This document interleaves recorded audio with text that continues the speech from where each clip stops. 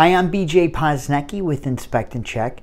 In today's video, I'm going to show you how to replace a single pole light switch. Before we do anything and even remove the cover plate, let's go ahead and turn off the power at the circuit breaker. Take your cover plate off, remove these two screws, pull the switch out, remove any electrical tape if there is any. One of these wires is hot, one of them is the switched leg. So being that we're doing this with the power off, it's okay. Again, before you touch anything, after you turn the circuit breaker off, confirm that there is no power. If for some reason you're unable to have access to your electrical panel and turn off the power, be careful when touching this, because if you touch these wires and then you touch your hand to the box, you could get a shock. Next, we're going to take these two wires off. If you have a drill, I like using the drill because it's just quicker. Now, I'm so used to doing things hot, meaning with the power on, that I just exercise caution. So I'm going to keep my wires separate.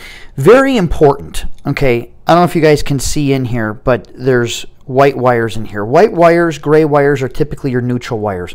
Every once in a while, I run into where somebody put a switch on the neutral wire. That could be very hazardous, because what happens is you think that the light fixture is off, but there's still power going to it. Very important to only install a switch on a hot leg and the switched leg. We have our new switch. Put the hook on in relation to how we're going to tighten the screw. So we're going to tighten this clockwise.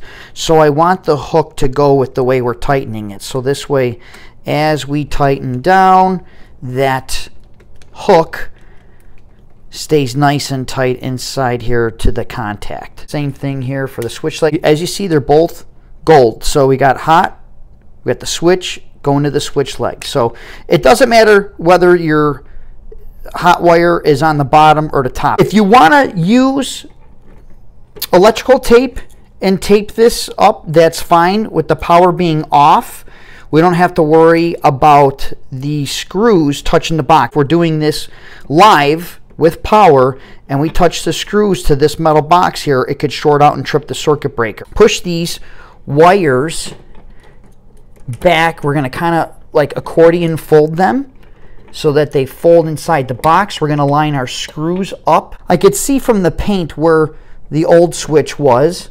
I wouldn't go cranking down these, because then what happens is you bend the switch and then it doesn't sit right in the cover plate here. So I'm just gonna kind of hand tighten these. Grab our cover plate, put that in position, see how it lines up here. You may have to make some adjustments. Loosen this up just a little bit, slide it over to the right, tighten it back down, make sure we're level.